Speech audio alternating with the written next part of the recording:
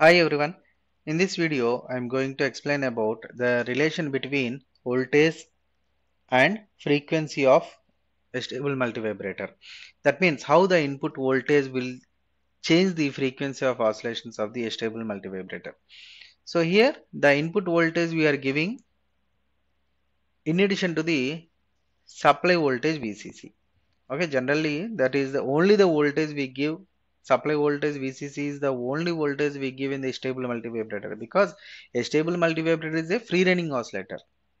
Okay, it does not need any type of external voltages. Automatically it changes the states due to the involvement of capacitors. So automatically the states are being changed, quasi stable states. Both are quasi stable states. So automatically the frequencies are generated. But how the frequency of operation can be controlled with the help of input voltage. So the relation between the voltage and frequency we are going to calculate here. So that for a specific value of input voltage, the specific frequency whatever we are expecting to get, that we can measure. So if you see this circuit diagram with the help of transistors to design an stable multivibrator, the previous diagram which we have taken as a basic stable multivibrator is looking like the similar, but the main difference between that and this one is here R1 and R2 resistors were directly connected to VCC in the previous circuit, but now we have taken a separate voltage like V, which is used to control the frequency of oscillations. Okay, so in addition to the supply voltage VCC, we have taken additional DC voltage V there. Where it is separated for the resistors R1 and R2. So during the transistor on and off conditions, suppose if you are taking the capacitor C1 is in charging, what is the charging path that the capacitor is doing from VCC through R1? This is the capacitor and through this on transistor. Because the Q2 transistor is in on state, I am saying this capacitor is charging. Okay, so as this capacitor is charging, and previously as this resistor R1 is connected to VCC, capacitor tries to charge up to a maximum voltage of VCC. But now we have disconnected the R1 from VCC and connected a new voltage V. So in that path the maximum available voltage is V. So the capacitor charges up to only V instead of VCC like previous case. Okay, except that remaining everything is common. Okay, so now let us see the calculation part and finding the relation between these two. If you see the waveforms, already we know these are the waveforms for which the capacitor is charging. These two voltage waveforms are calculated from the base of the transistors. See, whatever the capacitance changes are there, those capacitance changes are appeared at the base of the transistor because base is connected directly to the capacitor. Okay, in the coupling mechanism, a capacitance is used from collector to base on either sides. So if you take the voltage at the point of base of any transistor, which is directly connected to capacitor, so the changes across the capacitor will appear across the base. So that's why here we have taken like VB1 first transistor's base voltage, VB2 second transistor base voltage. So when the transistor Q1 is in on state and Q2 is in off state, VB is set for the on transistor. And what about the second transistor? Second transistor, as it is in off state, it is having a current capacitance. That means capacitance is charging through the on transistor. Those variations are appeared here, and whenever V gamma reaches, the states are altered. This is what we have come across in the last class. Now, so using the circuit diagram and the previous graphs, so for the signal 0 less than for 0 less than t less than capital T1, Q1 is in off state. We have assumed a condition, quiescent condition. Q1 is in off state and Q2 is in on state. So from the base waveform shown here, the voltage of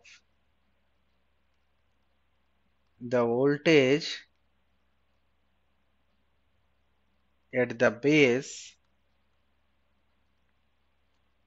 of Q1 is VB1 is equal to, already we know the formula, V final minus V final minus V initial into e power minus t by RC. In the previous video, I told you what is the initial value. Initial value is different. Initial value is different and final value is different. Final value may vary, but initial value will not vary because the capacitor is charging and discharging up to the levels, whatever the levels we have discussed in the previous class. The same levels here also we have between VC sat, VB sat and the, see here, a down of I1 RC or I2 RC.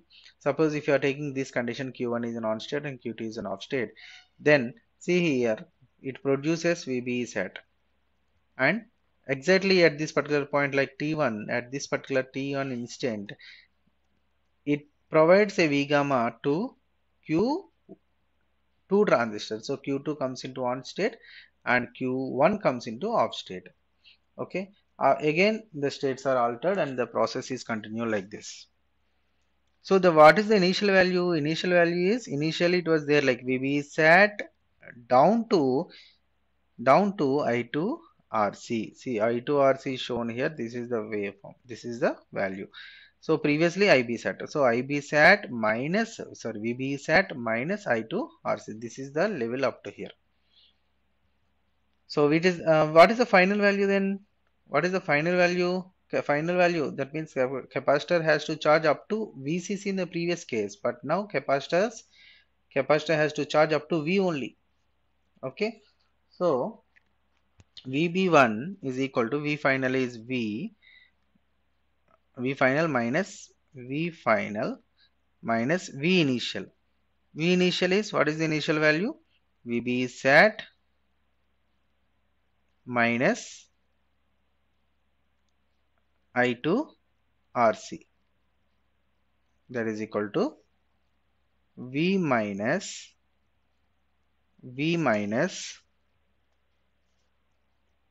VB sat.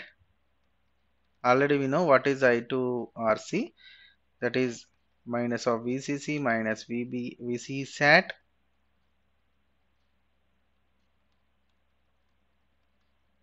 into e power minus t by T1, because we are studying in this particular duration 0 to T1. So that is equal to, now let us substitute at t is equal to T1. What happens? VB1 is equal to V gamma. Then V gamma is equal to V minus V plus VCC minus VB sat plus VCE sat e power minus t by T1. At t equal to T1 I am studying about, so at t equal to T1, and this one is tau 1. So now just manipulate this to calculate T1. E power T1 by tau 1 is equal to V plus VCC minus VBE sat VBE sat, 1 minute, VBE sat plus VCE sat divided by V minus V gamma. See, compare the previous expressions and these expressions. Okay, almost everything is similar except that V becomes VCC here. Previously it was VCC alone here, and here it was only VCC, but now VCC has been added with V here, and here it is V. So neglecting junction voltages, or we can say VCC, it becomes V gamma. So V gamma and everything becomes neglected. Then it is e power T1 by tau 1 is equal to B plus VCC by V. Neglecting junction voltages. Neglecting junction voltages. So T1 is equal to tau 1 into ln of 1 plus VCC by V. Just if you separate this, 1 plus VCC by V. See, if VCC is equal to V, see here in the same circuit diagram, if I connect this V, nothing but these two resistors to VCC, what it means? VCC and V both are same. Okay, so if you have that VCC and V both are same, then it resembles the previous equation, like 1 plus it becomes 1, so 1 plus 1 is nothing but 2, so it is also like tau 1 into ln2, 0.693 tau 1, which is nothing but R1 into C1. Okay, but now as these two are different, we have taken directly like R1 C1, natural logarithm of 1 plus VCC by V. Keep it as it is because we are not making the VCC and V equal. So similarly, on the other hand, we will be having the T2 also. For transistor T2, for transistor Q2, T2 is equal to R2C2 ln of 1 plus VCC by V. Therefore, overall time period T is equal to T1 plus T2, which is equal to R1 C1 ln of 1 plus VCC by V plus R2 C2 ln of 1 plus VCC by V. That is equal to, if you make this R1 and R2 equal as R and C1 and C2 as C, then if you take this common, RC plus RC into ln of 1 plus VCC by V, then it becomes 2 times of RC ln of 1 plus VCC by V. That is equal to overall time period T. Okay, so therefore the frequency of oscillations of this stable multivibrator, so frequency F is equal to, which is 1 by T, that is equal to 1 by 2 RC ln of 1 plus VCC by V. See how it is related to frequency is inversely proportional to this applied voltage. See here, this is the applied voltage. This is the applied voltage which is used to change the frequency of oscillations. Okay, so that means this equation shows by varying the voltage V, the frequency can be varied, and hence this circuit acts as a voltage to frequency converter. Voltage to frequency converter. This voltage to frequency converter. If you change this voltage, frequency also changes. Okay. So this is about stable multivibrator as a voltage to frequency converter. But monostable multivibrator, we consider it as voltage to time converter. Okay, remember the difference.